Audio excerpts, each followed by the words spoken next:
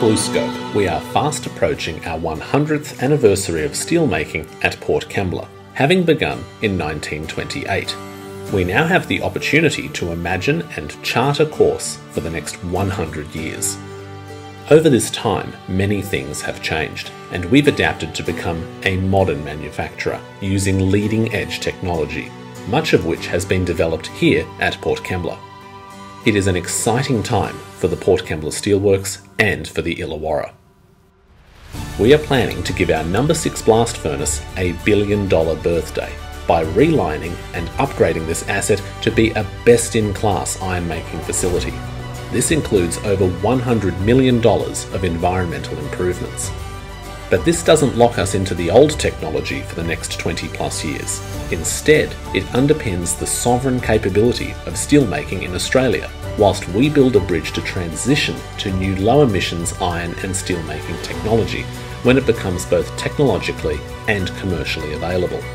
Supporting our goal of net zero by 2050, we are partnering with major organisations Shell and Rio Tinto to explore the decarbonisation of steelmaking processes. This includes building a 10 megawatt green hydrogen electrolyser and a direct reduction iron or green steel plant, a pilot project that will use iron ore from the Pilbara and green hydrogen to replace coal. We are also establishing a $217 million advanced manufacturing precinct to create a whole new renewable energy supply chain for the construction of wind towers and solar farm and hydro componentry. This includes modernising our plate mill with a new reheat furnace, building a new 10-inch pipe and tube mill, and establishing the capability to fabricate solar farm componentry at the BlueScope Distribution National Product, Processing and Solutions Hub in Unanderra. Also, we are exploring upgrading our berths and adding a new continuous ship unloader.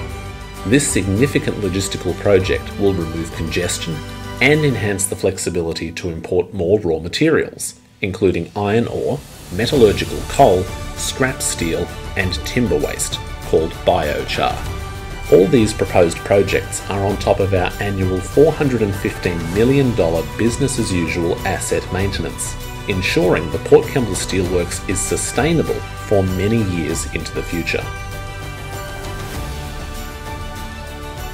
With dozens of potential next-generation projects in the pipeline, worth billions of dollars, the future of steelmaking in the Illawarra has never looked brighter.